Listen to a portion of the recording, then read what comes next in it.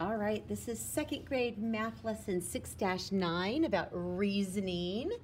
So let's take a look here. Farmer Davis has 52 chickens. He sells 15 chickens at the market. So he's selling, we know we're going to subtract, we're going to have less. How many chickens does Farmer Davis have now? Use the bar diagram and equation to help you solve. Be ready to explain how the numbers in the problem are related. So he had a total of 52 chickens and he sells 15 of them at the market. Let's see how many chickens he has left now. So 52 minus 15 is our equation. So 52 minus 15 equals 2 minus 5, that won't work, so we have to regroup. That 2 becomes a 12, that 5 becomes a 4. 12 minus 5 is 7. 4 minus 1 is 3. So there are 37 chickens. And we can tell here 15 plus 37 equals 52. 52 minus 37 equals 15. 52 minus 15 equals 37. So we can see how they all work together in a fact family. All right, let's go ahead and go to our next page here. A lot of this is going to be review, so you can read the comic on your own.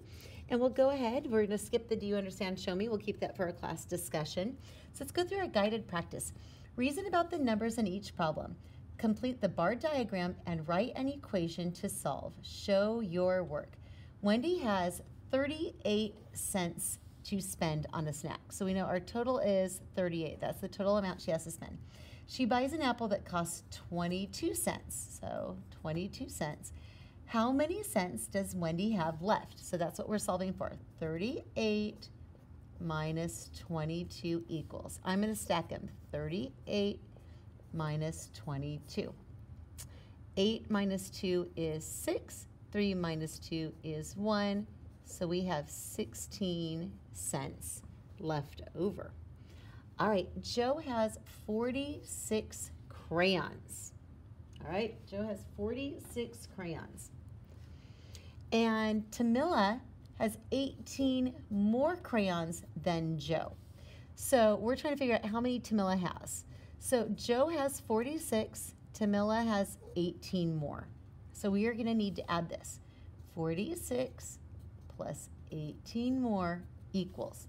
So 46 plus 18. 6 plus 8 is 14. Regroup.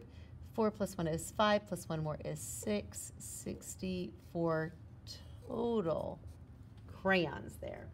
All right. We're going to go to our independent practice. We only have 3 questions on this one. So it's not too much. We just have to pay attention to see if we are adding, subtracting, and what the question is asking us to do. All right, so let's look at number 3. Andy's class wants to test samples of river water.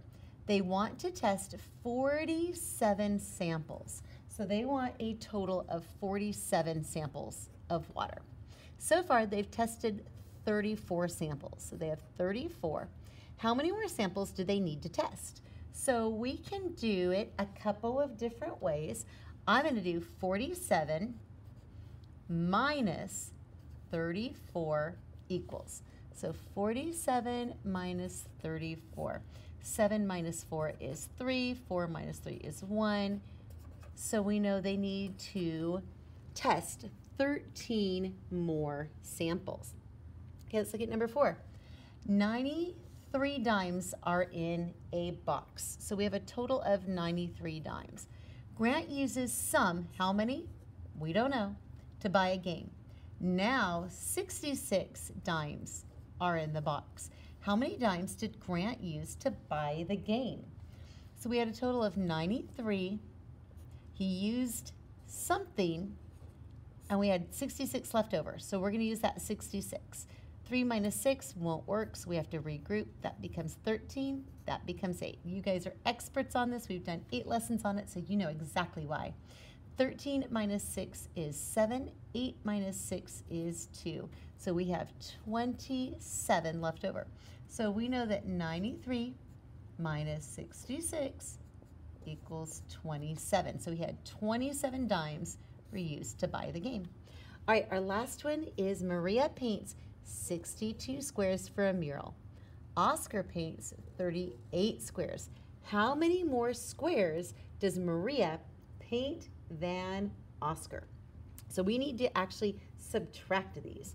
Okay, we have 62 total squares. Oscar paints 38, and we need to find what that is over there. So we know we're going to do 62 minus 38 equals. So 62 minus 38.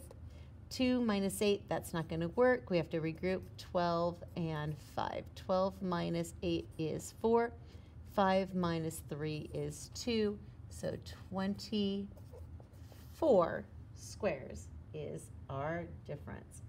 All right, let's go into the back side. This is our performance assessment. All right, here we go. Planting trees. The second and third grade students planted these trees in Wing Park. The second grade students planted 26 of the spruce trees. How many spruce trees did the third graders plant? Okay, so what we need to do, what information can you get from the picture? Well, we know about oak trees and spruce trees. We only need to know about spruce trees. We don't need to know about oak. So I'm just going to cross that out. What information can you get from the pictures? How many spruce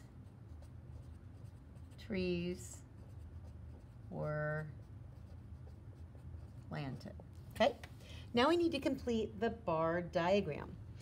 So we have 44 total spruce trees. We know that the second grade students planted 26 of them. So 44 minus 26 equals what?